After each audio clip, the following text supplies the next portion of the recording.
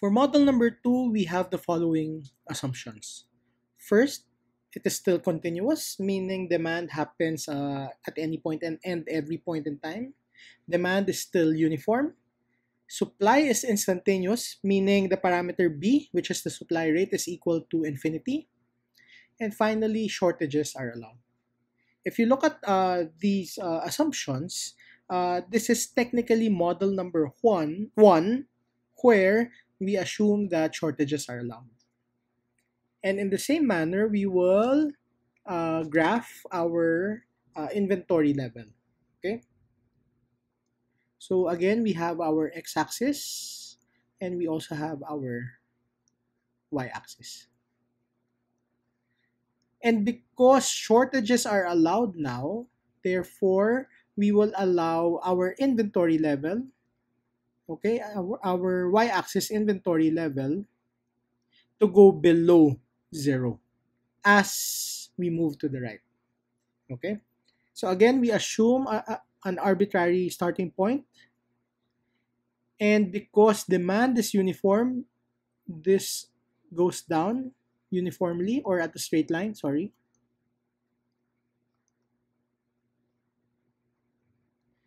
Once it reaches 0, what happens?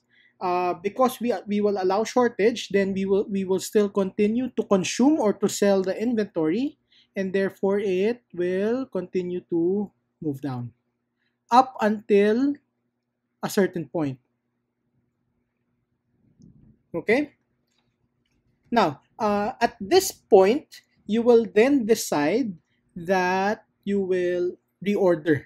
And how much will you reorder? You will reorder Q again, because Q is your reorder quantity. And therefore, from this point, it will shoot up. Okay? And, well, graphically, we can just show that this is Q. Now, from this point, again, we will consume units, and therefore, this will again move down until it reaches this point again, and then it will move up because we will order again. Okay? And the cycle continues. Now, if you look at this graph and you look at the cycles, what is repeating is this cycle. And therefore, this is our T. Okay? However, our T now is divided into two parts. This part we will call T1, and this part we will call T2. T1 is the time within the cycle where your inventory level is above 0. Okay, meaning you have inventory. T2, on the other hand, is the time in your cycle where you already have 0 inventory and you are accumulating shortages. And as you accumulate shortage, you eventually decide at this point to stop accumulating shortages and to reorder Q units. Okay? Now, after reordering Q units, and because you accumulated this much shortage, then let me denote this part of the graph to be S. And S is another variable in this case. What is S? S is the remaining inventory, no? After fulfilling shortage. Okay? So, your order quantity is Q. The one on top of the x-axis is S. That means this part of the graph is, well, S minus Q. S minus Q is the negative value because S is smaller than Q. But if we get the absolute value of this, or in this case, Q minus S, no? Q minus S is the shortage that you are willing to accumulate. Okay? Now, given this graph, let us now compute or formulate our total cost function. And remember, our total cost function will start with your total cost per cycle and then divide everything by cycle time. Okay? So your total cost per cycle is still the actually four components now. Your fixed cost plus your variable cost plus your holding cost, and because we are now allowing shortages, shortage cost. And we divide everything by your cycle time. Okay? So your fixed cost again per cycle is still K because you are just incurring a single fixed cost. Your variable cost is still the unit variable cost times your order, so CQ, plus, what is your holding cost? Your holding cost again is the cost that you incur because you are holding inventory. And when are you holding inventory given this graph? You are holding inventory when you are above at this part of the triangle. Okay? And eventually, later on, you are holding shortage. No? You are holding shortage inventory at this part of the triangle. Okay? So, for the holding cost, it is still the holding cost, unit holding cost, sorry.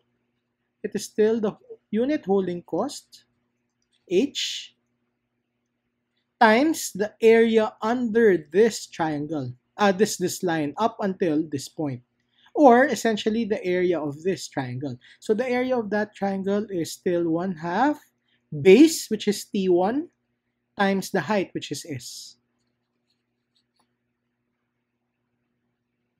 plus the shortage cost is equal to the unit shortage cost P times the area of this red triangle. And what is the area of this red triangle?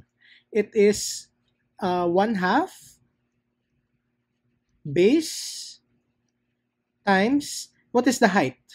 This height is actually Q minus S. It's not S minus Q because S minus Q is the negative value on the y-axis. But the height of this triangle, inverted triangle, is the absolute value of this, which gives us Q minus S.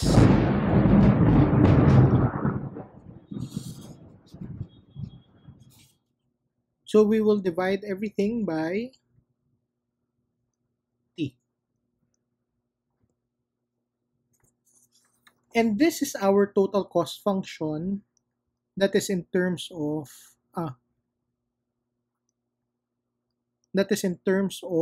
how many variables.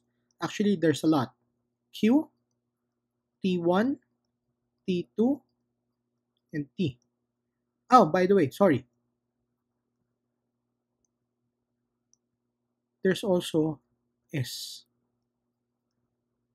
Okay, so Q, T1, S, T2, and T.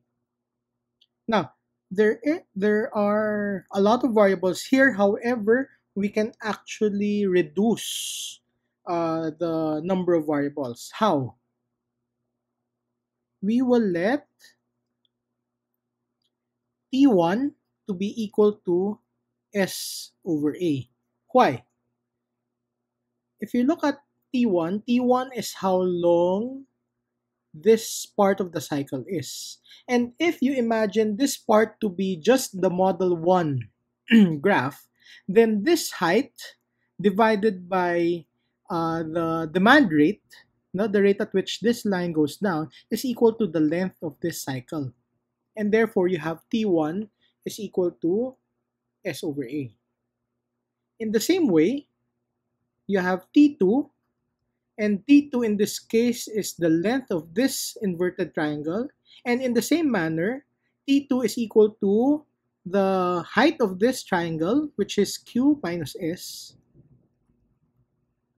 all over A. And because T1 plus T2 is equal to T, therefore we get an S over A plus Q minus S over A. What we will get is a T equals Q over A. And all we have to do now is to substitute these equations into our main objective function. And what we will end up with is a total cost function in terms of two variables, Q and S. And this is equal to K over T will give us AK over Q. CQ over T will still give us AC plus H 1/2 T1S over T will give us, well, H times 1/2 times T1, which is S over A, times S all over T, which is divided by Q over A, or multiplied by the reciprocal A over Q. Okay? And then for the shortage cost part, we have P times 1/2 times T2. What is T2? T2 is Q minus S over A times Q minus S again. And then again divided by T or multiplied by the reciprocal A over Q. Fixing this, we get an AK over Q plus AC. For this one, we cancel A. And we get H, well, plus H S squared over 2Q. And then plus P quantity Q minus S squared. We cancel again A all over 2Q.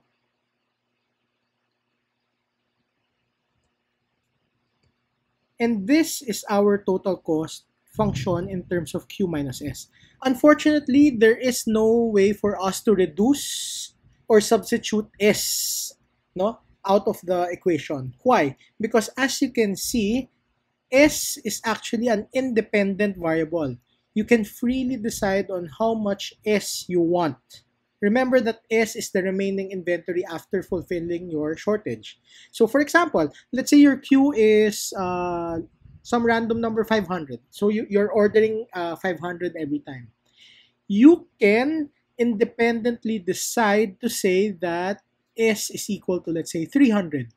And because S is equal to 300, consequently, shortage, you are allowing shortage to be equal to 200. Or your inventory level, you are allowing to reach the value negative 200.